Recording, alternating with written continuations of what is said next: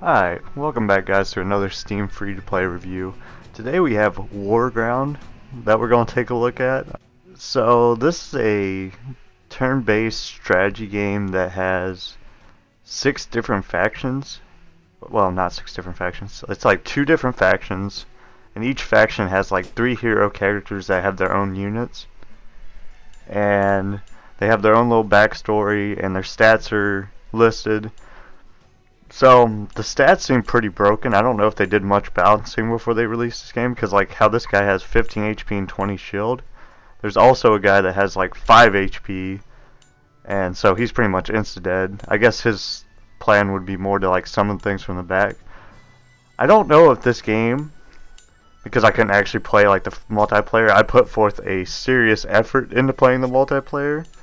Like I waited for like 30 minutes straight, tried to get my own buddies to get on the game, and I just could not get it to work for me. So yeah, it seems like you have different kind of strategies you can do based on the unit. It doesn't seem from the stat line to be too balanced. Even though the people with low HP have super high attack, it looks like the fights would be super short because the map that I saw from the tutorial that I played was very small. Like, you think it'd be bigger, but the backstories in this game seem to take like actual backstories from different like tribes in history, like the Japanese instead of the Japanese, and they named Tokugawa Dokugawa. They just kind of like took some history for these kind of like tribes, like very base history, and then changed like a letter in the name of the important prominent figure or land that they're from. So this was me asking everybody if anybody wanted to like help me make this review video, and Wolf joined to be the hero we needed but didn't deserve. And mature language warning incoming. What's up, man? Nothing much. You want to help me out? Why? It's free. I have a Mac. You could probably play this on Steam. Give it a try. Try it. I need somebody to. Hold on. Okay. Man, I've been trying to find a match for 20 minutes now in this fucking shit.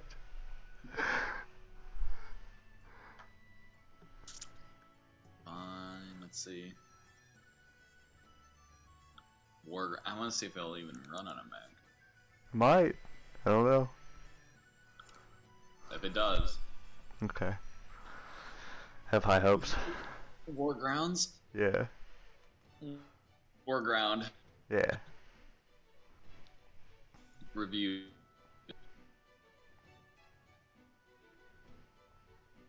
It's a turn-based strategy that aims to be.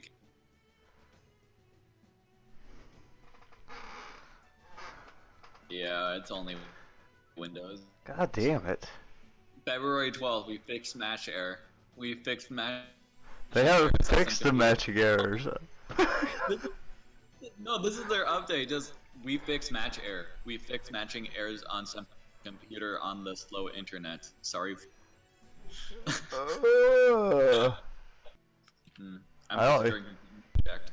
You need to get a fucking Windows computer. You're holding back the whole squad now with that fucking Mac bullshit. God damn. God damn. No one wants to play with me anyways. We could have a riveting game of Wargrounds right now. Nobody wants to play with you because you have a fucking Mac, that's why. No one wants to play with you because you got shitty internet. How about that? Oh fuck, my internet sucks, but it works. God, yours doesn't work. Fuck. Wargrounds just says nobody wants to play this shit, I don't think. I don't think it's because my internet, I think it's because nobody wants to fucking play. I only have 12.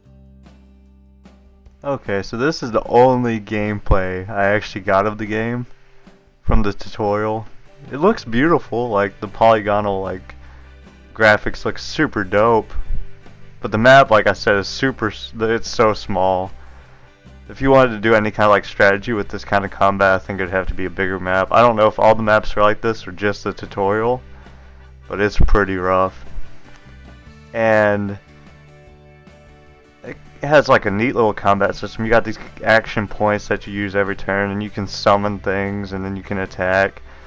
But there's not much room to... I guess you would stay back usually and summon things. I don't think even the tutorial shows you the right way to do this, because if you run up, say that Viking dude, whoever hits the other person first is going to win, because he does 30 damage.